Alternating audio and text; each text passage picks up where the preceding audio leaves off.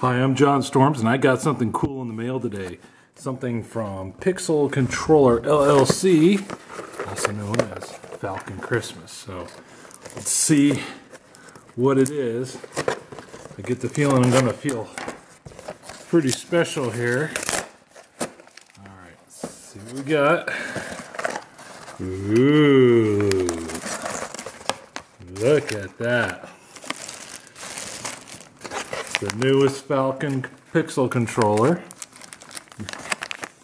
This is the V3, and that's right.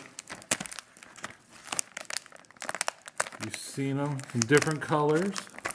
The last one was red. The first one was green. And now, what do we got?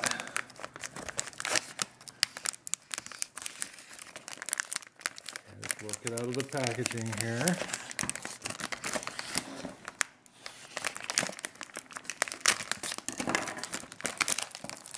And now, that's right, it's white.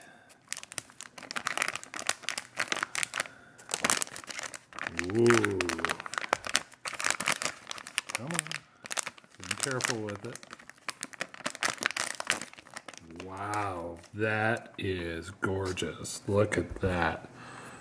White Pixel controller. Immediately, the first thing you notice is that it doesn't have that extra daughter card on top. Okay? Here we have the little display. And look, I'll be the first one. Grab this.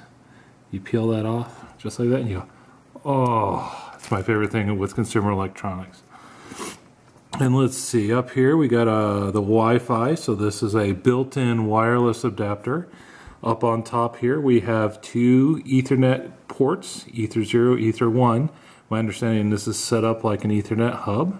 Here we have a USB port. How cool is that? Next to that is a micro SD card reader. Very cool.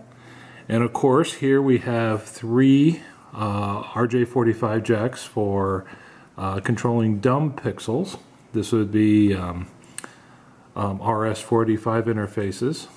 Underneath the display, we have the buttons that allows you to manually set the board, even if you don't have a computer hooked up to it. And of course, here is the expansion interface. And then here we have all the outputs going to the various ports. Here we have V1 and V2, which provides power to the board, and then of course it's all fused. Very, very cool. Here, this looks like a fan connection. Awesome. Very nice. And here you have a jumper for external power, so you can power the board from external source. Very, very nice. Can't wait to hook this up and play with it. It's QC passed.